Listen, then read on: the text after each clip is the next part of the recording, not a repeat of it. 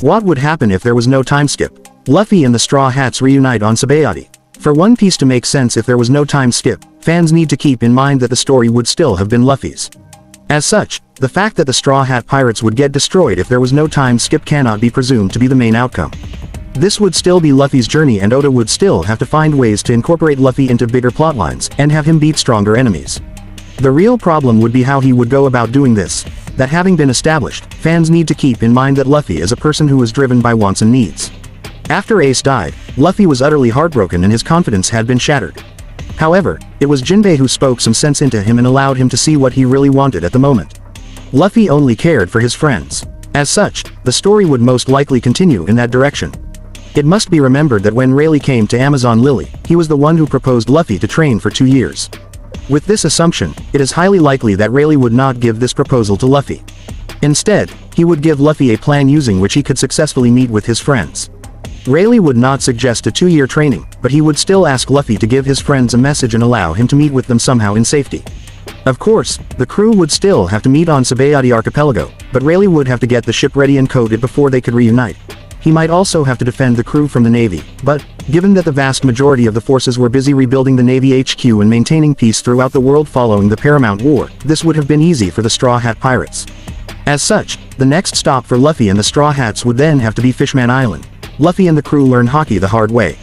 The journey to Fishman Island would have been somewhat easy for Luffy and the Straw Hat Pirates. There was absolutely no enemy along the way that Luffy faced that he would not have been able to defeat. In fact, going to Fishman Island 2 years prior to the current events would have ensured that the threat of Hody Jones was under wraps as well. Hody would have been a threat building in this time, but not an active one to Luffy or Fishman Island in general. As such, this journey would have been way easier to deal with. However, Luffy would still have to play the hero. This is because Fishman Island was Whitebeard's turf, and his death meant that the pirates intensified their raids in the territory. Luffy and the pirates would have to defend the island, and it is likely that he would have to declare it as his territory. He would still have made friends, just as he did in the actual story. It is the journey that would have seen the Straw Hat Pirates struggle. When Luffy and the crew stepped foot in the New World, they would clearly not have been ready. The threat in the New World is on an entirely different level, which means that Luffy and his crewmates would have to deal with all the threats unequipped with the tools needed. For instance, Punk Hazard would have been very difficult for the crew, especially with Caesar, a Logia type around. However, given that Caesar is neither overpowered nor too weak, this would have made him the perfect enemy for Luffy and the Straw Hat Pirates to learn hockey against. Luffy and the crew would have to learn hockey the hard way. This isn't a stretch for the fans to imagine. It is a fact that many individuals have learned hockey in the spur of the moment. For instance, Ace learned hockey during his battle against Vice Admiral Draw on Sabayati Archipelago. Kid and Law both learned hockey after stepping into the New World immediately. As such, there is absolutely no reason why Luffy should not have been able to do it. Of course, Luffy's fight against Caesar would have been much more difficult and he would have struggled in his fight much more than he did. Luffy's path to the One Piece is more difficult. All in all, if there was no time skip, the path to the One Piece would have been way more difficult. Luffy would have an unhealed trauma of Ace's passing, and he would have needed a reality check later down the line that would have forced him to get stronger. Luffy was trained by Rayleigh with the idea that he would never have to lose anyone again. In this scenario, Luffy would most likely lose more people. This doesn't necessarily mean that his crewmates would die, but this would have to be a possibility. At the same time, Luffy would most likely have lost many friends that he saved. For instance, Luffy was able to save quite a lot of people on every island. Going into a head-first battle with Doflamingo without hockey, or weak hockey, would have ensured that Luffy lost the battle against him.